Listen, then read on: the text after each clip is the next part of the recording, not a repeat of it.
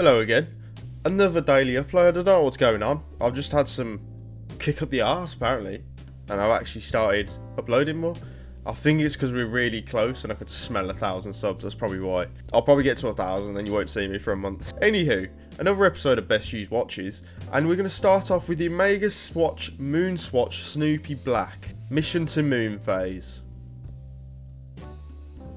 Breitling Superocean. This is the 42mm.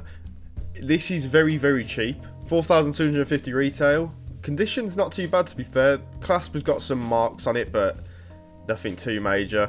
Bezel looks pretty immaculate. That might be a little mark there, but it might be a bit of lint, I don't know. But overall, not too bad.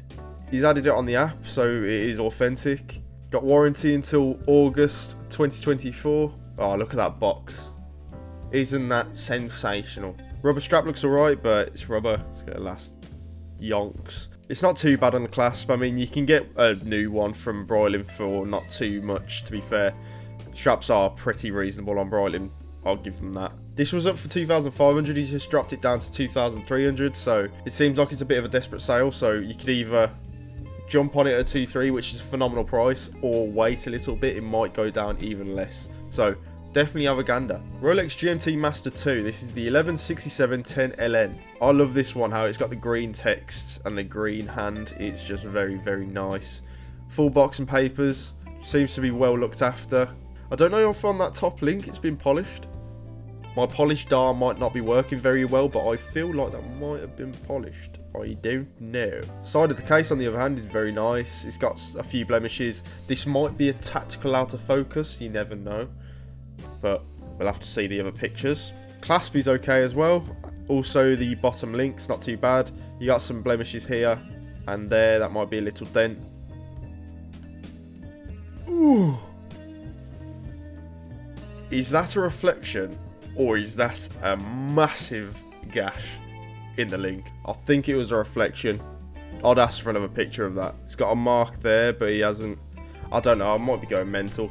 But overall, condition isn't too bad. 9175, good price. I would say try and offer 9 maybe, see if you can get a bit more off. Definitely have a gander. Phenomenal.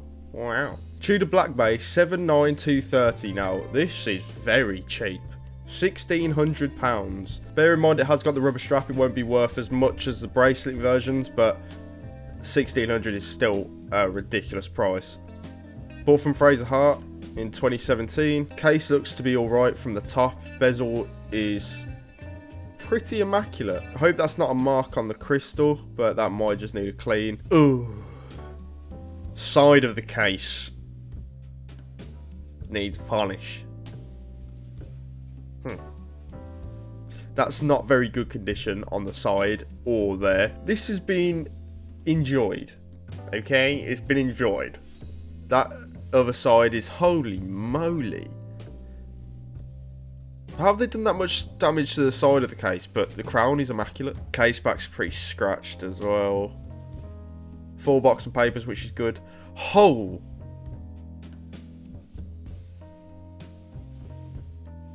Did he try and take the spring bar out with a fork? How the fuck? Huh? Oh my. I'd say this needs a polish.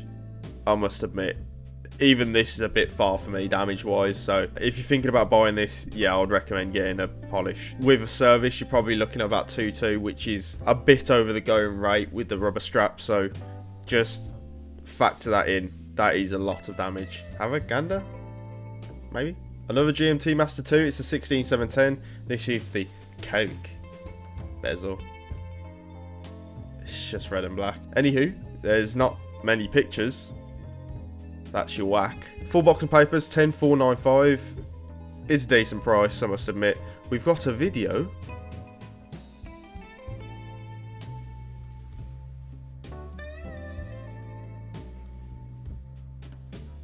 I'm bored now. Condition's alright. It's not too bad. Definitely have a gander. Last but by golly not least, it's a Tudor Royal. This is the day date version, and I think it's very nice. I'm not one for integrated bracelets, but I tried a Royal on and they're really comfortable. The bracelet's a bit meh, but I like it. It's quite nice. It looks quite schmexy, I must admit. Condition wise is alright, still got the sticker on in the inside of the clasp. 4 extra links, full box and papers and goldsmith receipt. Bought it for $17.30. Not really losing much money to be fair. Oh, we got a wrist roll here.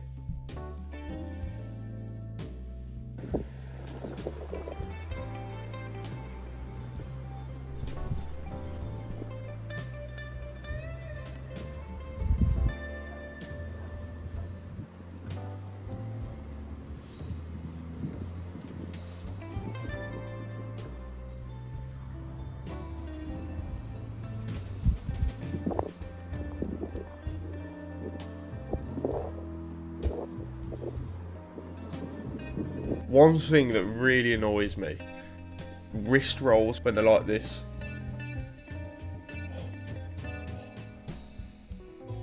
It's just really annoying. Why is it so slow? $15.20 is a good price. It's just under the used market value, so you are getting quite a good deal and seems to be in very good condition. So definitely have a gander.